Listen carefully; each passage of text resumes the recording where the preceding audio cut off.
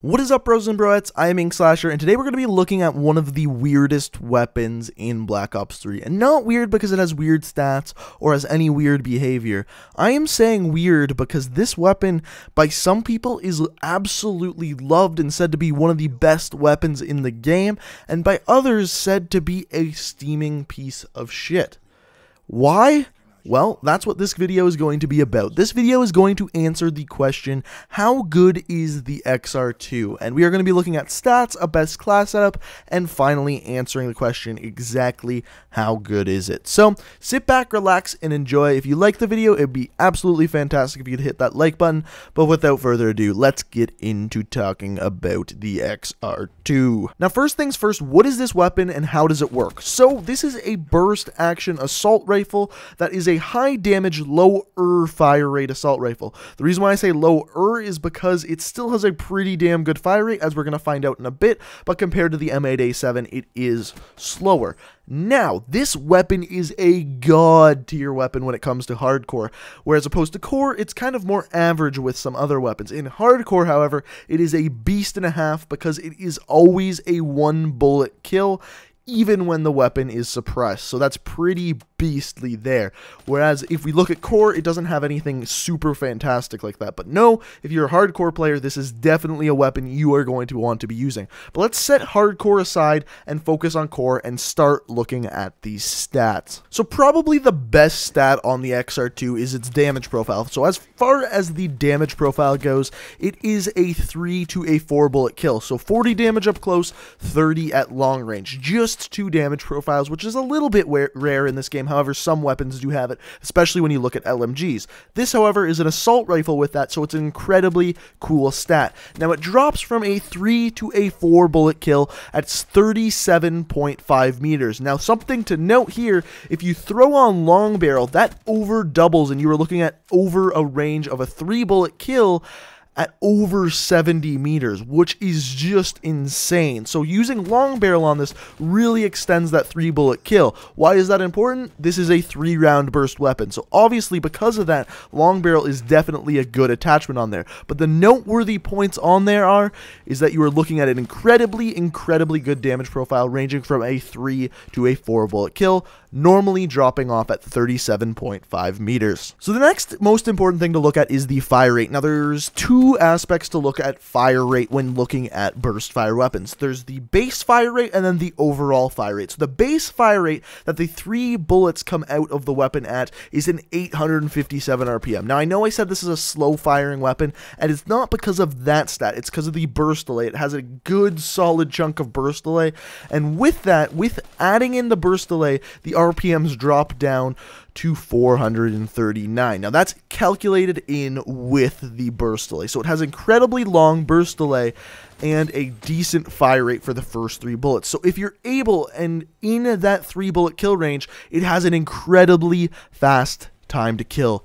Speaking of time to kill, guess what? At almost every single range on the map for assault rifles, this has the fastest time to kill. Faster than the M8A7, faster than the KN-44. This weapon has the fastest time to kill because of that 3 bullet kill range is so large, and on top of that, the 3 bullets fire at 857 RPM. If you hit those 3 bullets, it's almost guaranteed a kill. And that's why you're watching this gameplay here. You're going to see so many one bursts that I get in this gameplay. I think I dropped like 52 kills and a kill confirmed, which is decent.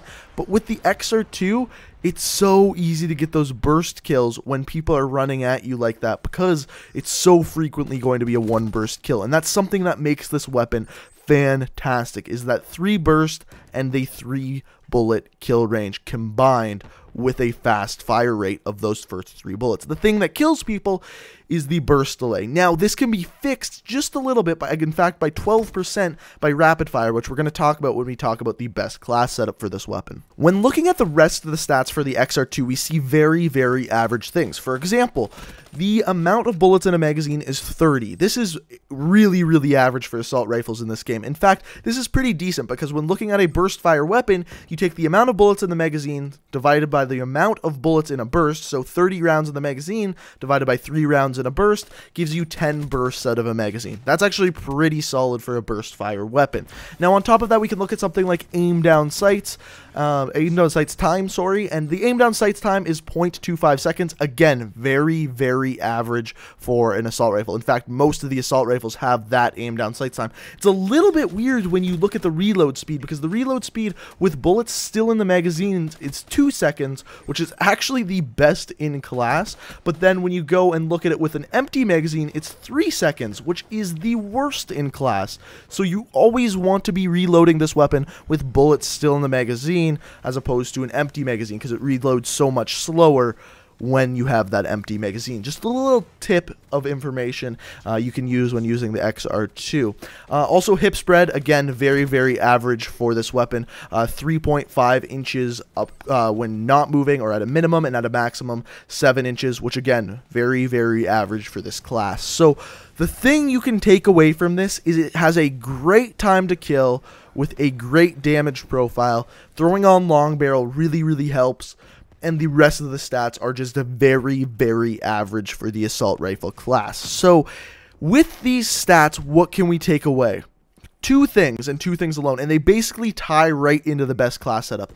It has a large burst delay. That is the worst aspect of this weapon, and the best aspect of the weapon is the fact that it has this awesome damage profile where it's either a 3 or a 4 bullet kill, and you can make that 3 bullet kill that much larger while using long barrel. So if we wrap this up all into one and create a class for it, what is the best class setup? First of all, this weapon doesn't have a ton of recoil, so instead of using a grip, just use a boa. The boa 3 is awesome. It not only reduces recoil, but it gives you an awesome red dot sight essentially, because let's face it, the iron sights on the XR-2 suck. So adding the boa fixes some recoil and makes it easier to aim because the iron sights suck.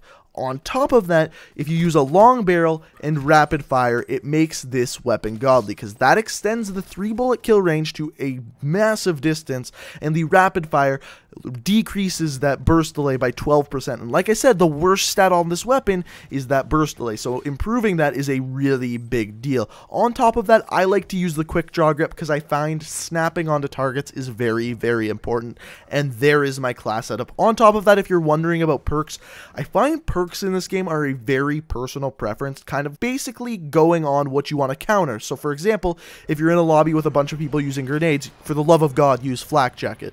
If you're in a normal lobby, I like to use Sixth Sense, Ghost, Fast Hands, because I do like to sprint with this weapon, especially when I'm playing a game like Kill Confirmed like I am in this game. And then finally I use Blast Suppressor just to stay off that mini-map.